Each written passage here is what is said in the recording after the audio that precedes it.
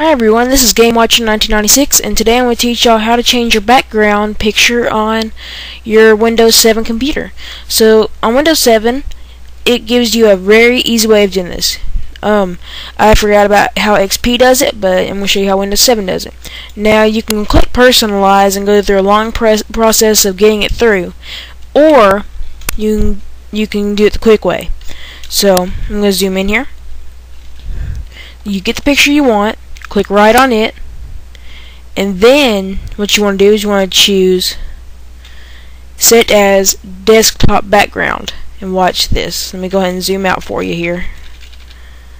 Go ahead and bring it back up, and boom. That's how easy it is. Click right on the other one and set as desktop background, and boom. And there it is. Very simple, very easy, and that's it. This is Game Watcher 1996. Please subscribe, comment, and rate. Thank you for watching. Bye.